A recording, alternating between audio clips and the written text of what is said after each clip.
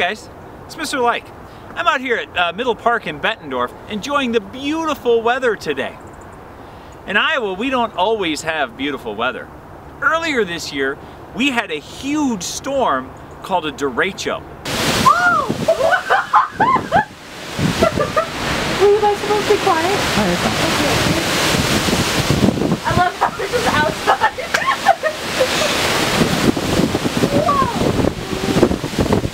We don't have these very often. It had lots and lots of wind that was really, really fun to watch. Here's some pictures of some stuff that I took outside my house that day. Those trees were really bending with lots of wind and lots of rain. Iowa also has lots of thunderstorms and tornadoes. It's a really cool place to be a weather watcher.